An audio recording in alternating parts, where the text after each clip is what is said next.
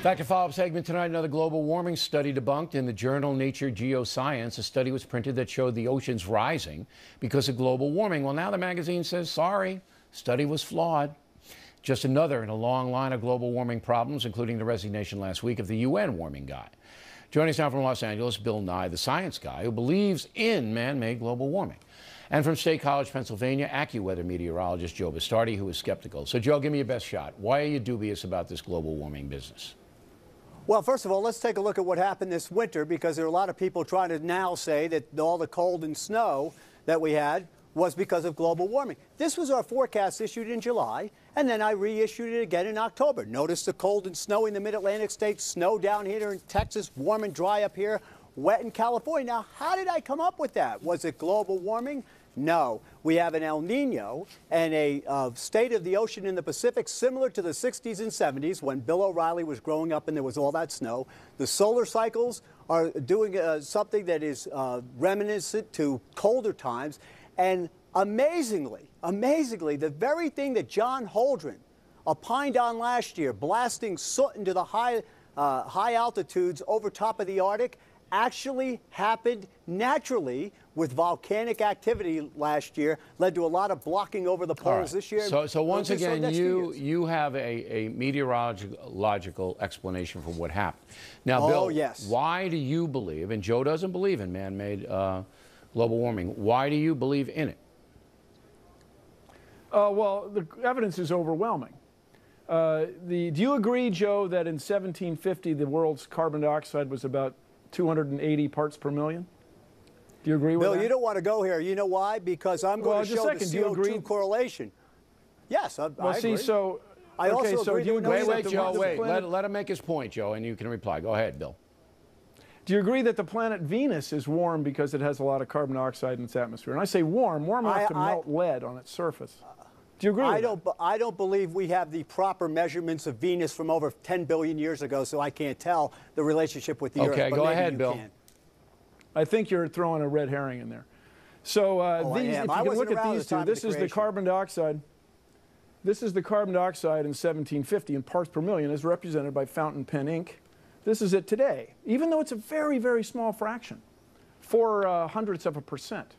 It's still quite noticeable, and it affects the world's climate. About your explanation with volcanoes, you know, this is a study done by the IPCC, and this is a timeline, and it depicts volcanic activity.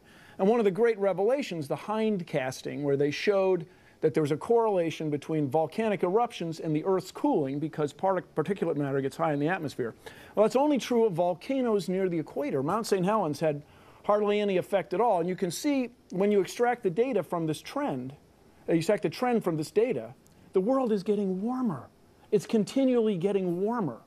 And these data are so compelling that they overwhelm any effect that might have come from this winter. All right, Joe, you reply. That's sort of nothing to do with it. Well, that's simply not true, Bill. When you blast SO2 into the atmosphere over top of the Arctic, what happens is it absorbs sunlight, warms the stratosphere, which depresses the troposphere underneath and cools the troposphere. That can be documented from what happened back in 1912 if you went back and looked at the following winters. But look at this. Wait, Bill. Let Joe go. Hold on, Bill. Let go. You want to bring up the CO2 argument. Why don't we just look at the sunspots back here, back in 1750, and notice that they've been coming up, and along with it, the temperature. Basically, it comes down to this. If you look at the strength of correlation to warming, and this is a courtesy of meteorologist Joe DeLeo, CO2, since 1895, you can see the 0.43, the sun 0.57, the oceans 0.85, but since 1998, CO2 is going next to nothing because the Earth's temperature is flatlining and CO2 is coming up. So what you have to believe, folks, is this, that the sun plus the oceans plus the volcanic activity plus natural reversal has less effect than the yearly human contribution equal to the width of a hair on a 1-kilometer bridge of a trace gas needed for life. So if you want to believe that, you can go ahead and believe that. All right, let Bill reply. Seems kind of go hard ahead, to. Bill. Actually, Joe, Mr. Bastardi, the last 10 years are the warmest decade on record. Sure, 1998 was an especially warm year. 1998 was an especially warm year, as was 2006. Now, what's happened is you showed back in September on this program this graph. And it starts around here 2001. And the idea is that it shows the world cooling off. Well, it's weighted because of the especially warm 1998. When you extract the data as the Intergovernmental Panel on Climate Change has, you see it go up and down, but the trend is up. Now, here's the question for you, Mr. O'Reilly, for Mr. Bastardi. In whose best interest is this? The Intergovernmental Panel on Climate Change does these studies. They argue about it. That's what ClimateGate was about. The one guy calls the other guy an idiot. One guy calls his method no good. The other guy said his method's really good. But the world is getting warmer.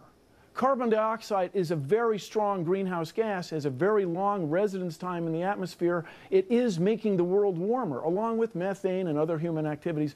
In whose best interest All right, let me give Joe the last word. To deny this stuff. Go. All right, Bill. It's a mystery. How are you measuring? We're measuring temperatures since the satellite era began in the late 70s at the end of the last, what we call the cold PDO. And what I want to show you here real quick, folks, Pacific is that Decadal Oscillation. Wait, let him finish. The Pacific Decadal Oscillation, if we take a look at this right back here, we see that during the 70s here, and you can see the Time magazine from late 70s, we were in a cold PDO. We've been warming it up. We are now turning colder. And the fact of the matter is that if I'm right, and this is the greatest debate ever, Bill Nye, the greatest lab experiment ever. If I'm right, the reversals will lead to a degree and a half cooling. If you're right, they're not. But what are we worried about right now? Okay. What we have to I'm look worried at is the about next I have 20 to go or 30 to a years. break.